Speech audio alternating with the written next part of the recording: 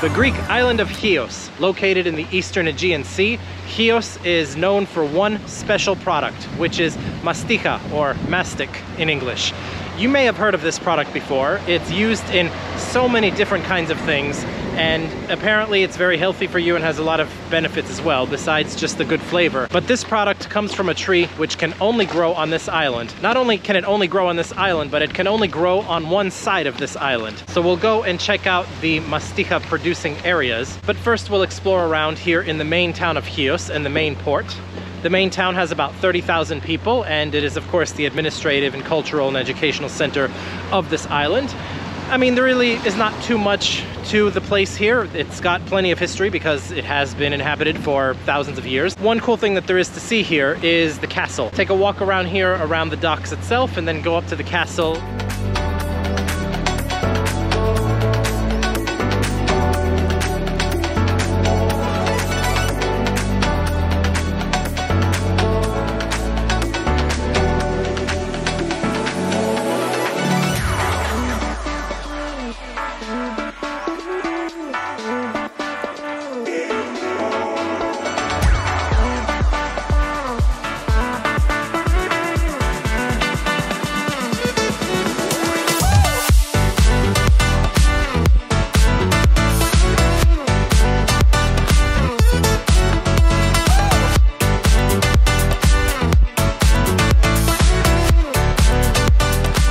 So this castle doesn't really have a clear date of origin. From what I've read, some form of it has been here about as long as there have been people here, so thousands of years, but obviously there's been additions and modifications over the centuries. You have this little area here that you can walk around right outside of it. Since it's open and free, it's kind of cool to walk around.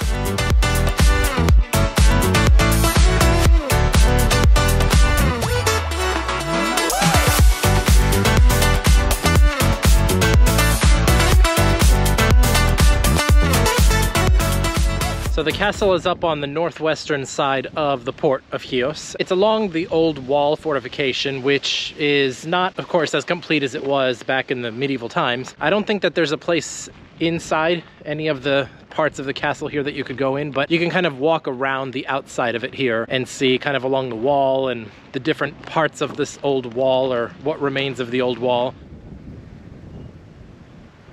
So we'll just head back to the place I'm staying at here in the main town of Chios today, because we'll have an early start tomorrow morning to drive down to the Mastiha, or mastic villages, the parts of the island where the product that famously comes from this island all comes from. We'll see the trees that produce the sap that this Mastiha is made from, and maybe even get to see how they make some of the many products that they use Mastiha for.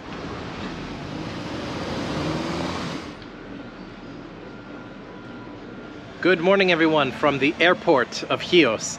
Not leaving yet, of course, but I had to come here to rent a car because we're going down to the Mastiha, of course, down in the south of the island. And the only way to really get around there is to have a car. Transportation, like on most islands, is pretty limited. Chios is no exception. Really hard to get around down in any of the village areas unless you have a car. So I rented a car for the day, and it was cheaper to do it from the airport than anywhere else.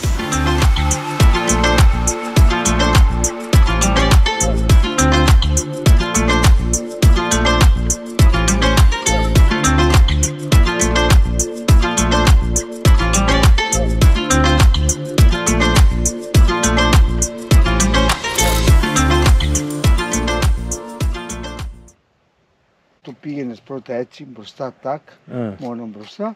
Αυτά τώρα το πας τραβηχτά, το θεωρούμε πιο εύκολο να τραβάς παρά να σπρώχνεις. Ναι, σε ορισμένες περιπτώσεις που είναι δύσκολα σε αυτά μπορεί να το χρησιμοποιήσω αυτό. Και μετά το κόβουμε, το ξύνουμε επιφανειακά. Ναι. Επιφανειακά. Να φύγει ο φλοιός χωρίς να φτάσει στο κόκαλο που λέμε, βαθιά στο... ναι, γιατί άμα το κόψετε μέχρι το κόκαλο μετά θα χαλάσει.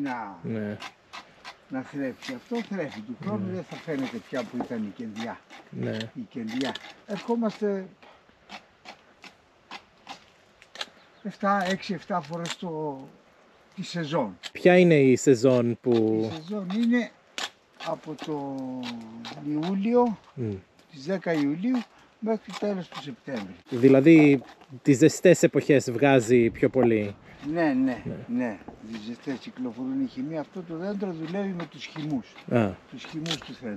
Ναι. Ξεκινάμε από κάτω και ανεβαίνουμε πάνω σταδιακά μέχρι να φτάσουμε εκεί που φτάνουμε, στο μη πέρα. Όσο γίνεται. Τι βλέπω, δεν είναι και πάρα πολύ ψηλά αυτά τα δέντρα, δεν έχουν πάρα πολύ μεγάλο ύψος. Είναι θάμνοι. Το φυσιολογικό τους ήταν να είναι θάμνο. Αλλά από μικρά τα κλαδεύουμε και τα κάνουμε δέντρα.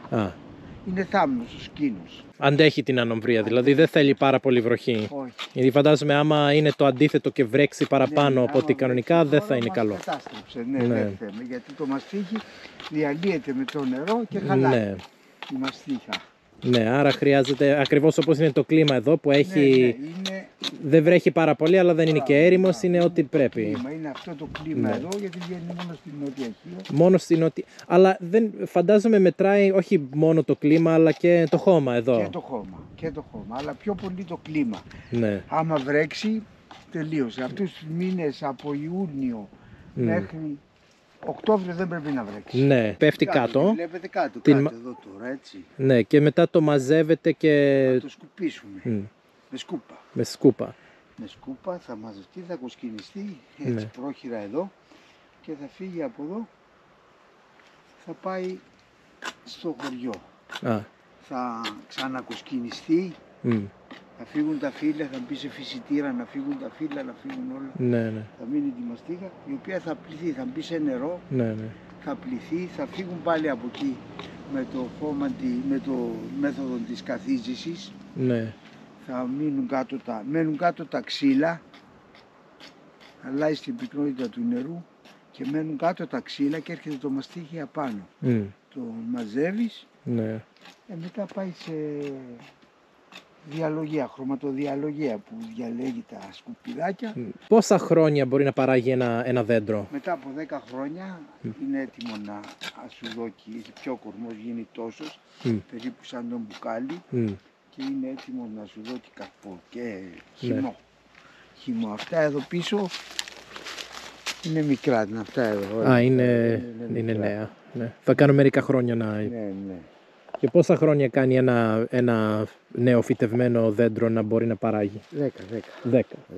Θα είναι να είναι και 60 χρονών. Δηλαδή εντάξει, παράγουν τόσα χρόνια. Εκεί απάνω θα πάνε να δεις, έχει κάτι, είναι πάνω από 300 χρόνια. Και ευχαριστώ πάρα πολύ που... Καλά να περάσετε, καλά να πάει το κανάλι. Ευχαριστώ πολύ. Well, that was really great to get to talk to a grower here of the Mastiha trees, and he told me before I move on to come up here to the upper part of the field here because there are some wild Mastiha trees that he says are at least 400 years old. So, you know, and I was curious about how long these trees typically live, what the lifespan is of these trees. I guess it's hundreds and hundreds of years. You can actually see here where some of the sap has fallen. See, there's some right here. Here we go. See? See? This one's still a little... Yeah, see? The dust here, it's very white. I guess if it's fresh, it's still a little gooey, but then it gets hard. And then here's like a little, don't know if you can see, there it is. Here's a bigger piece here. See? Here we go. Mastiha. There it is, Mastiha. The raw product right here. So you can see, see some of it's a little gooey on my fingers here. You can see where it just drops off on here, sort of like tears falling off of the tree. See?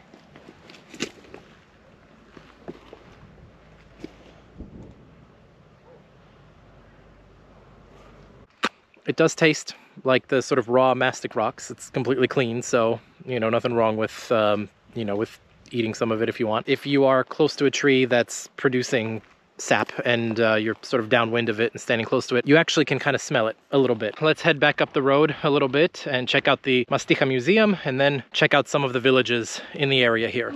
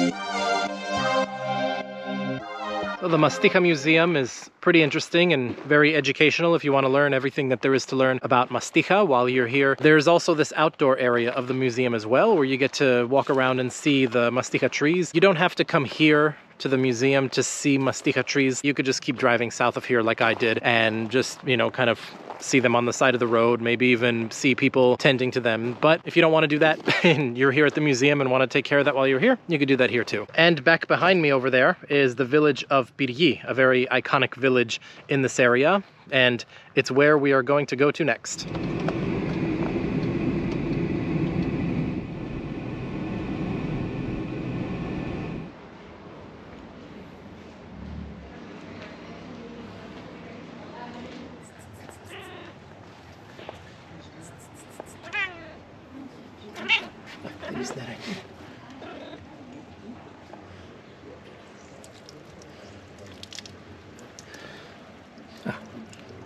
Just wanted some water, huh?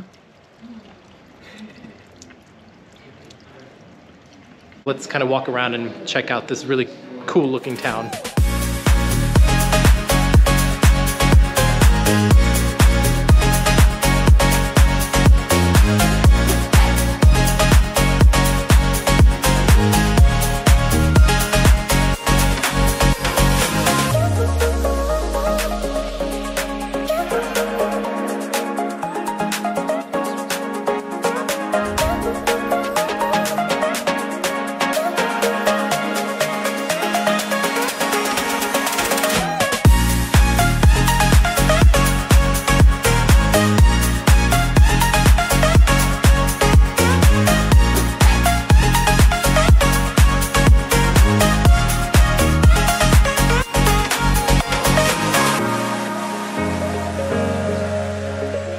Is also known as the Painted Village because most of the buildings and houses here have these sort of patterns along the facade, along the front of them, on the sides, which is very unique to this area. I mean, obviously, like, I've never been anywhere else like this that had these kind of patterns. Apparently, it's because it was like this since antiquity, so it's like a tradition, like an architectural tradition. From far away, it may look like the buildings are built with bricks that are in these different shapes, but actually, if you look up close, you can see that it's just carved into the outside, and not even carved that deeply. If you put your finger here to feel it, it's just, you know, slightly inside, really more to make a color contrast. It's not really deep.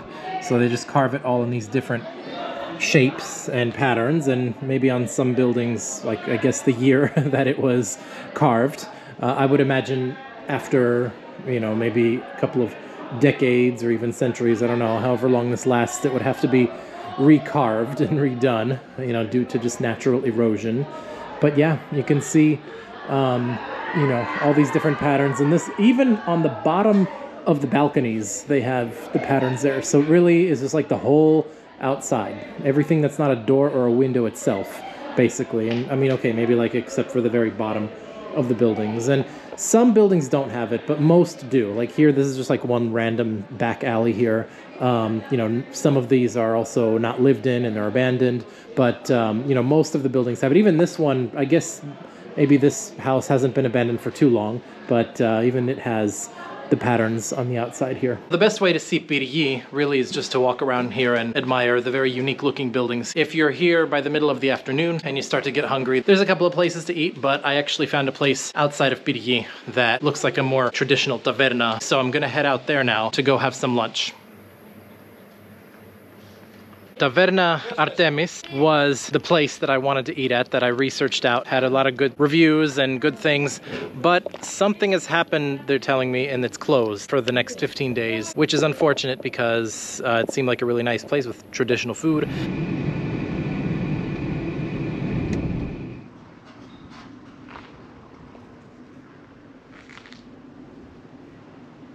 So now in Mesta, which is another one of the Mastiha, and this one is very different than Pirji because here the style is medieval. You can call it a medieval village. I was gonna come here anyway after lunch, but due to the fact that the place I wanted to go to was suddenly closed, I'll just come and have lunch here.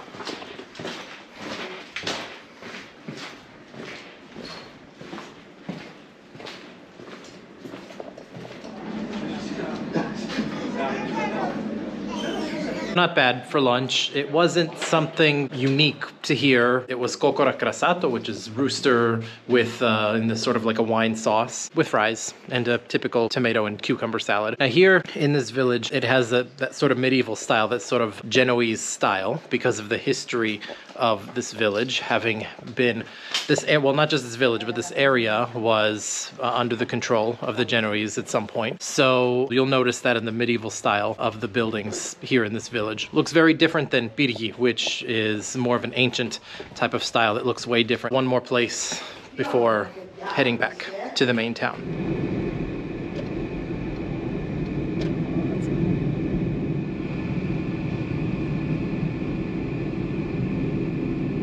One last little stop here for the day in the village of Mastiha, which is not too far from the main town of Chios. It's about maybe 15 kilometers south of the main town of Chios, kind of in the beginning of the Mastiha area in the south of the island. Figured I'd stop and have a coffee, and I was hoping that I would find the Mastiha flavored coffee, because now there's so many different products to make with Mastiha that you know, it basically can be a flavor in just about anything, including coffee. And so there's like a Greek coffee, like you have the traditional Greek coffee, but it's got Mastiha flavor in it.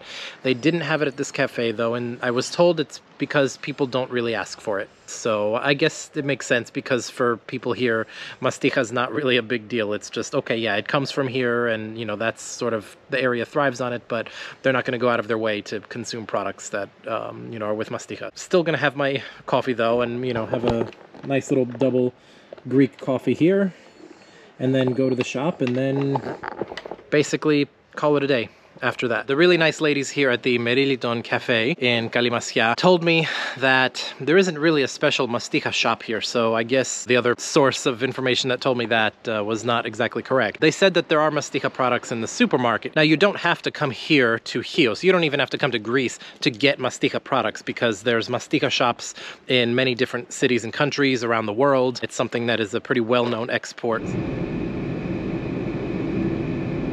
Back at the airport where I started the day, but not leaving yet, because there's another side of Chios to see tomorrow.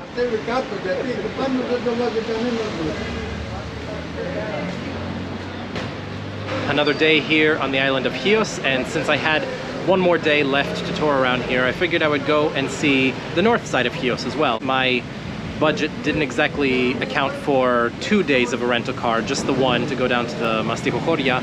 I decided to take a chance on taking a bus. Clearly, getting around by car, as is the case on most islands, is the best way. But you know, if you really need to push it with the buses, there is a local bus system here. Found one bus that goes up to the main village of the northwestern villages of Chios, a village called Volisos. There's only one bus that goes up there from the main town of Chios, and one bus that comes back.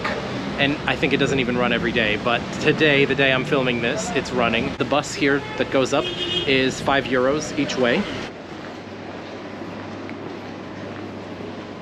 All right, so made it to the village of Volisos. The minibus driver let me off just outside of the town here. He was gonna take me into the town, but there's a fish delivery that the person he's supposed to deliver it to, who is supposed to meet him on the main road outside of the town, is not shown up yet. And because I have literally just an hour before I have to get the bus back, the only bus that goes back to the main town of Chios, I have to maximize my time. So I was like, all right, well, let me just walk up. It's only like 200 meters up to the town from the main road. Anyway, yes, the mini buses that go around here, the local buses, can also be used to deliver things as well. Let's see what we can see in Volisos for an hour.